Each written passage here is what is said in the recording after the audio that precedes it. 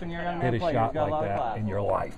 Good kid. I mean, I've been pretty clutch in my past with shots like that, but with that team pressure and knowing that I literally knew what the scores were, what I had to do.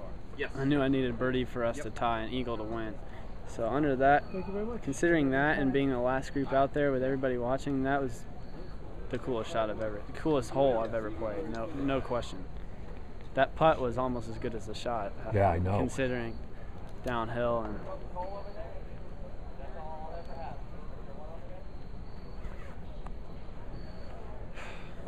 How far was that putt? 3 feet. Felt like 8. How long was the shot you hit into the green? 220. Okay. And what did you hit? 5 iron. Did you know as soon as you hit it? I was gonna. It was in between clubs, between a 6 and a 5. So I went with the longer club just because I was gonna play a cut in there, and if I missed, I wanted to miss it right. If I was gonna miss it, easy chip shot.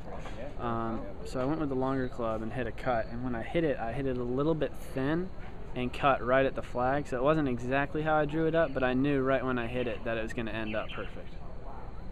That's why I walked right towards the hole right after I hit it.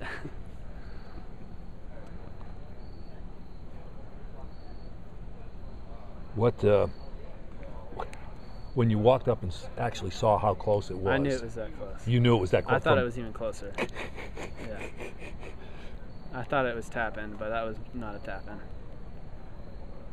And there was a couple ball marks in between me and the hole. I just had to tap it and just hope it rolled good, and it rolled perfect and went dead center. I knew it was in with 4 or 5 inches left. It was sweet. Did you know how far behind you guys were during this round today? Did you know how far behind you got? I do. I do, just because I just do. Most people don't. I do. Mm-hmm. I mean, how did you know? Ask. Yeah, you do ask. Okay, okay. The heck of a rally for this team. And coach doesn't traditionally let us know or want us to know, but I told him that I'd like to know. Right. And I told him on 18, let me know. And he told me, 1 back, you got to make 4 here to tie, 3 to win. So I knew it on 18T what I had to do. Right. Or actually not 18T, the second shot, because that was after Seth did what he did. Okay. Yeah. I knew it was close before that, though. Right.